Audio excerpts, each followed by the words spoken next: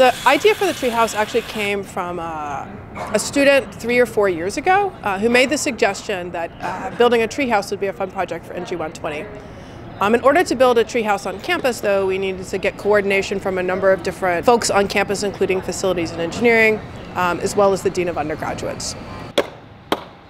Kind of parameters we were given was that we couldn't hurt the tree, so we couldn't put any bolt screws or nails into the tree, and then anywhere that's touching we had to put mats so it doesn't rub, which makes it a lot more complicated than your standard backyard treehouse where you can kind of put one major bolt through the middle, and that's the big support factor for it. If these are the right length, then we can position them based on this. Yeah, that's what we were going to do.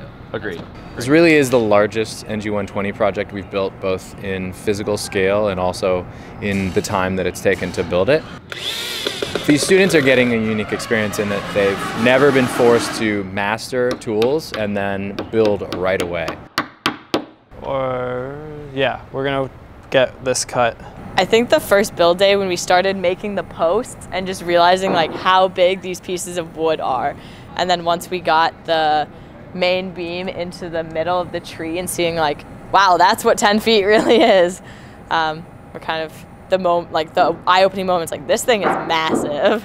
We can cut the 45. I think our biggest improvement has been being able to actually plan for this, like plan out our build days, because before we just go out and try and wing it, and that didn't work at all.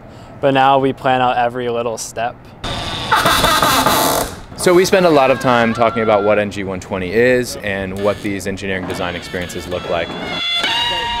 But this is really what you do in this class and in this engineering design experience, is that you plan your project out and you execute it, and this one just happens to be in public. We don't typically do things this large, and we definitely don't do them in the middle of mechanical engineering and Ryan Lab. And so we're very excited to bring something that improves the grounds of Rice, that's made by freshmen. We started this project at NG 120 in the fall of 2015, and we've worked pretty much week in and week out on this project until now. There have been many ups and downs. The students have really developed their skills in terms of construction. We've learned a lot, all of us, in terms of what's feasible, what's not feasible, how to make things work, how to put things together. It's nice. It's good to be done.